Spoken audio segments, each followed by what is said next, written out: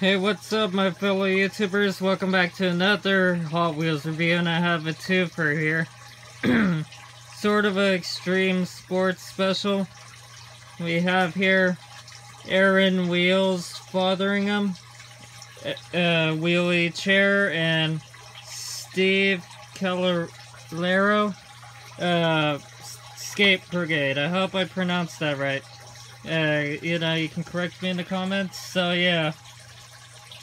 We have two awesome Hot Wheels.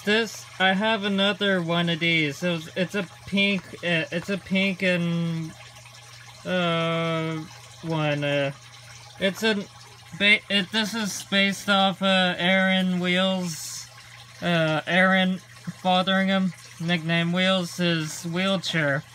He's done a lot of like extreme sports, events, like one 2005 event in Vegas and being featured in Nitro Circus. We have here, it's a nice looking, it's a unique Hot Wheel. Like, it's obviously a wheelchair, but it's it's a tricked out wheelchair with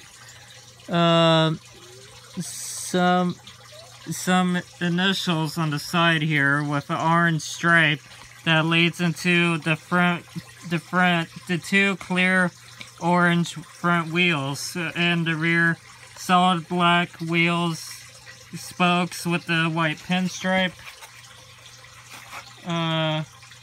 wheels, license plate that says wheels on the back,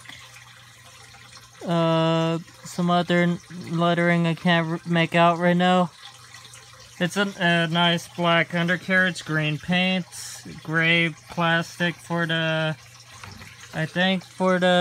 no, it's black plastic for the backrest. Awesome, and like I said, I have a pink one, I just can't dig it out right now. And we have Steve Caballero, which he's, back in the day, like 99, he was featured in Thrasher magazine, featured in a bunch of Thrasher related videos and stuff.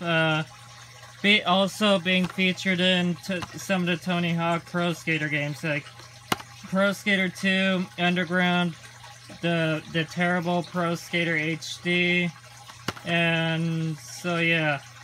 It's basically a Hot Wheels tech deck, and mentioning tech decks shows my age, because tech decks were like this, but they resembled more like a skateboard and some skateboarding materials, like on the top here.